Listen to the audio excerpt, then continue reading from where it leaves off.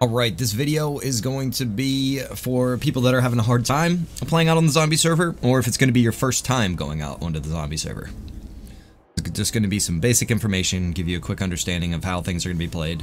Make sure you familiarize yourself with the things that are on the main screen there when you're loading in. There's some important things you want to read there. Okay, so I obviously already have a character created. But what I'm going to do is, I'm going to take you guys over to where you would start out for the first time if you were coming into the server. Let me do that here right quick. Keep in mind, guys, it is difficult out here in the zombie world. And it's by design. I've been on multiple servers, and I just didn't feel like the zombie apocalypse was really too much of a threat. So, the reason that I created this server was to make it so that it was a difficult server where you need to work together with other survivors to be able to survive.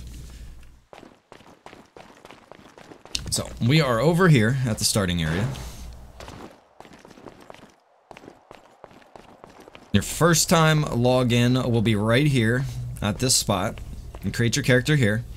Now, if you mess up and you don't get to finish your character in some kind of way, or there was a customization you didn't get to do, you can come over to this gentleman right here, and he'll get you patched up with whatever kind of plastic surgery you need done. Right here is one of the storage areas.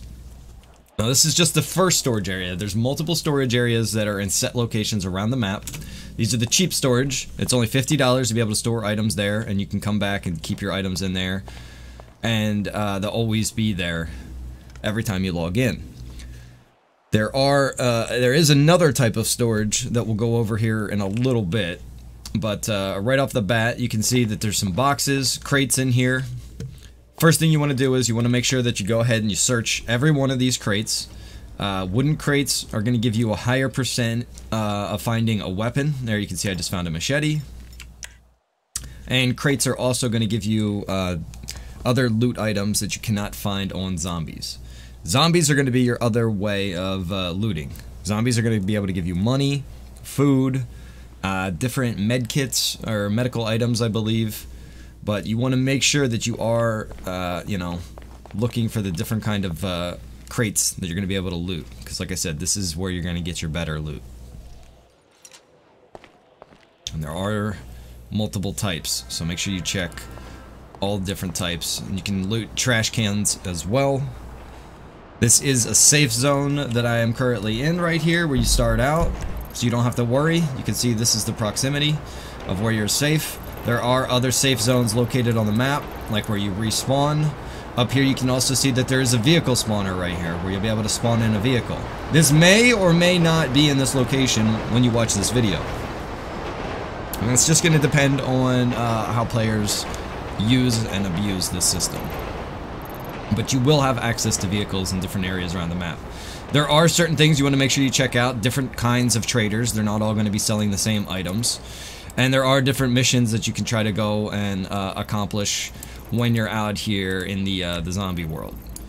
Now, there are overgrown areas found around the map, many overgrown areas around the map, that are going to have the most amount of loot. So there, you will find loot in areas that aren't overgrown, but when you see any spot that's heavily overgrown, it's definitely something you want to check out and investigate. You are going to be looting for food, there's guns, and then there are crafting items available as well, like charcoal, making gunpowder, making ammunition, things like that. There will be more crafting in the future as well, so I'm not going to go too much into the crafting because that will change as time goes on. First thing you do want to check out, though, is check out your F1. That's going to bring up your tablet. In here you can check out news, hot commands. A lot of this stuff isn't going to be too accessible or too usable at this present time, but you can check out the hotkeys and commands. In here you can find some very useful information like the radios, camping, safe storage units, crafting tables, things like that. Health. We're going to go over the healing. There are two different ways that you can heal yourself. There are med kits and bandages. Med kits are going to heal you all the way fully, no matter how hurt you might be. A bandage is just going to be a partial healing. Med kits can also be used to revive other players. So if you're out with your buddy, he gets taken down by zombies, you manage to clear all the zombies away from his body. You can pick up his body by doing /carry and then get into a safe zone or a safe area, and then you can attempt to revive him by standing over their body and hitting K. Okay, so you'll just hit K on your keyboard. Your chat doesn't need to be open. You just hit the command when you're standing over his body. You have to have a med kit in your inventory to be able to do it, but that's how you can revive another player. If you can't revive your friend, you can loot his body to take his stuff. And to do that, you're going to hit E. It's the same button that you would hit when you're standing over a zombie to loot a zombie, or to be able to loot a weapon crate.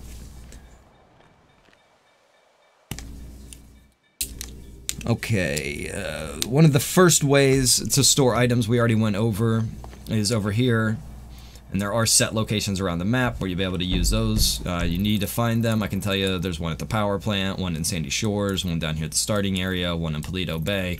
In all the primary areas, you'll be able to find one of those. Now, if you want something a little bit more flexible, and you don't want to have to go to one of those primary areas, but you have to have more money to do this, you can go to the trader and purchase a safe.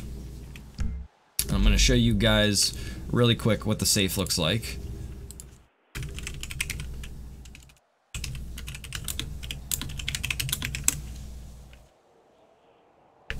Oh, wait, I forgot. What is it called? I think is it player safe? There we go.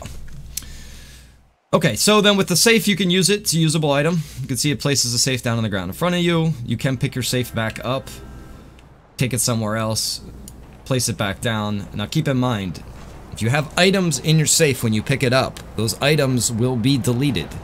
You can't put a bunch of things into your safe and then pick it up and use it as a secondary storage.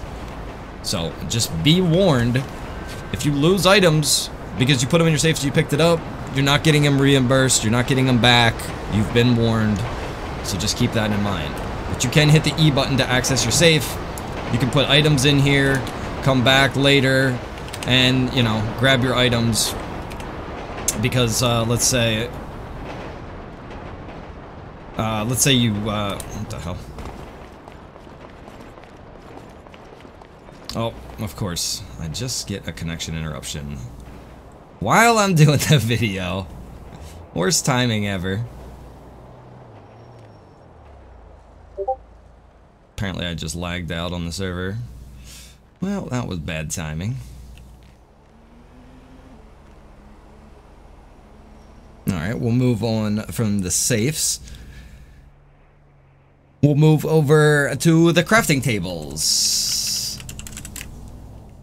Let me see here. Let me go over real fast.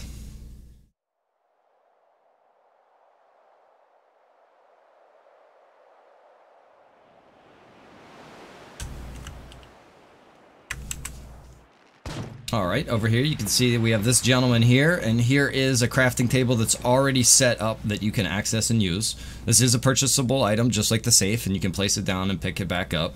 Or actually, no. Scratch that. You won't be able to pick it back up. Once you place your crafting table down, it is set in location, so you won't be able to just fold it back up and take it where you want.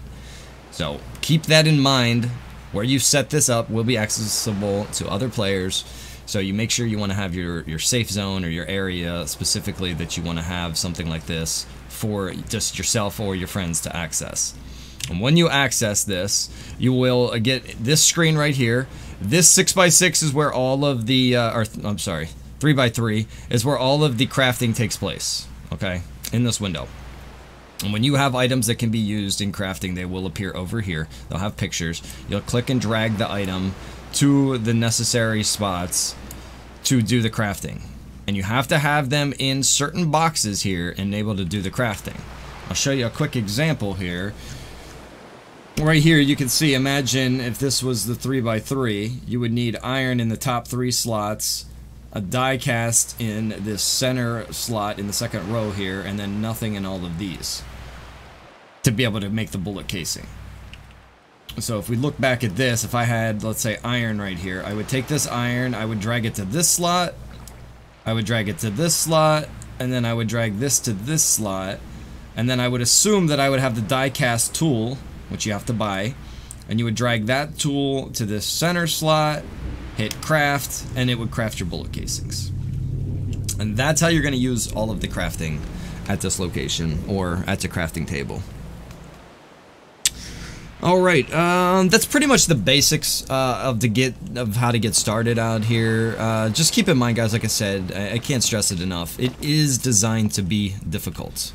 I know a lot of people are having a hard time, and you know, they're not too happy that they're dying as often as they are, or you know, that they lose their items. It's like, guys, you gotta understand that it is by design meant to be difficult. I can see how that can be a little off-putting at times. I died last night with a lot of items on me, and I lost everything. But I can't just get mad at the game. I gotta realize that, hey, I should have went and I should have dropped off my stuff.